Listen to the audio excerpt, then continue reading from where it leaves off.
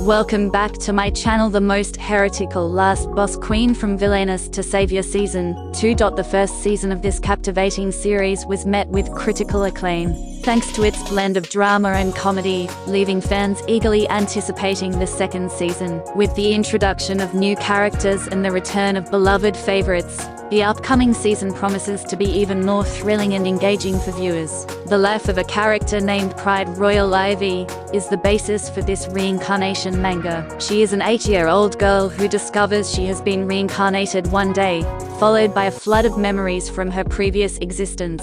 She discovers she will be the game's wicked queen and last boss. She has everything she needs to carry out her plan. She is extremely clever, her powers are out of this world, and, as the crown princess, she has complete control over the entire realm. However, her future, which appears chaotic and horrible, is just too much for her to bear. She is determined to defeat the evil that this game has in store for her, and instead become the guardian of her people, using her abilities for the good and well-being of others. What's exciting about these shows is something you might not expect. Whether you call reincarnation, isekai, or something else, entirely having a character that uses logic and intelligence, instead of picking the easy option out of two bad ones.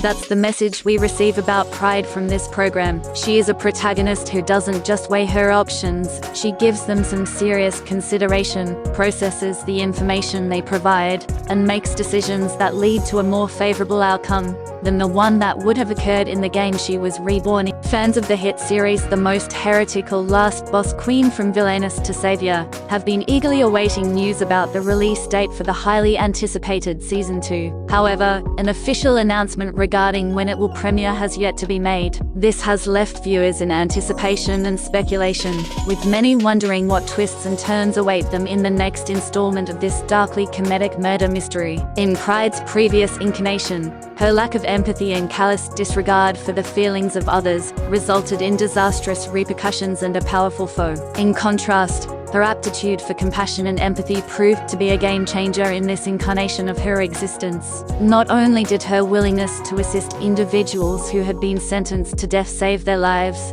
but it also won her an ally she had not anticipated. Her newly discovered generosity had a good influence, demonstrating that even the smallest act can make a difference. The Most Heretical Last Boss Queen from Villainous to Savior Season 2 is a must-watch for fans of the isekai genre. With its unique premise and lovable characters, it's an entertaining and addictive series that keeps you hooked from start to finish. Hope you guys like this video. Will keep you updated if we get more details about the Season 2. Until then, stay tuned. Do like, share, comment. Don't forget to subscribe the channel and hit the bell icon. Thanks for watching. See you soon.